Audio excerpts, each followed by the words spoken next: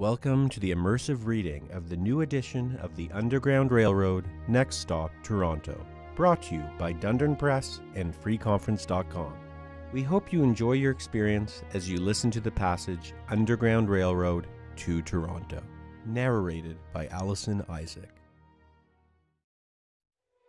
The Underground Railroad was not a real railroad. The term referred to the system of secret routes and safe houses by which enslaved fugitives made their way to freedom. Wilbur Siebert in The Underground Railroad, From Slavery to Freedom, tells us that the term may have originated in 1831, when a man enslaved in Kentucky, Tice Davids, escaped across the Ohio River and disappeared from view. David's owner, who had been in hot pursuit, watched as his human property swam across the river. Once the enslaved man reached the opposite shore, however, he could not be found.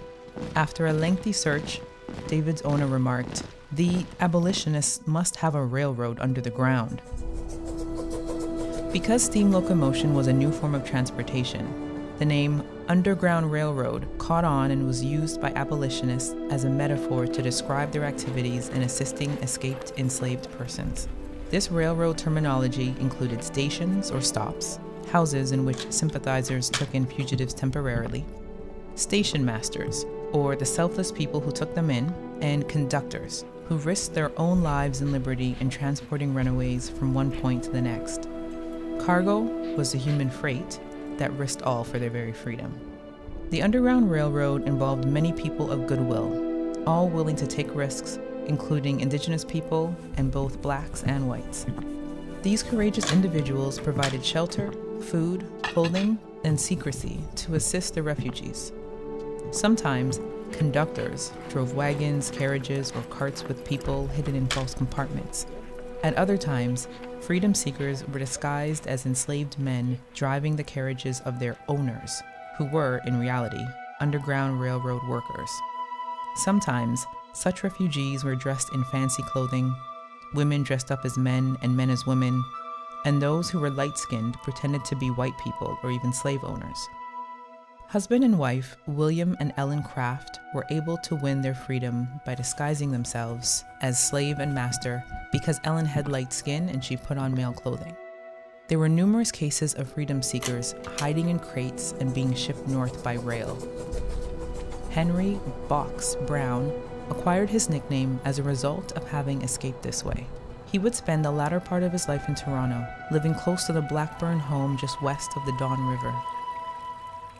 A number of people risked their lives by making trips into the South to snatch their loved ones from the jaws of slavery.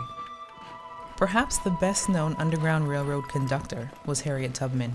This incredible woman is believed to have returned 13 times to the southern states, where slavery was a part of everyday life, to rescue dozens of bondspeople.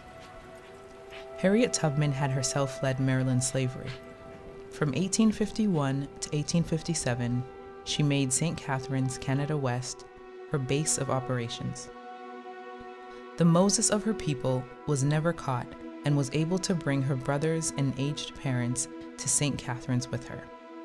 As Harriet once exclaimed, "I never ran my train off the track, and I never lost a passenger."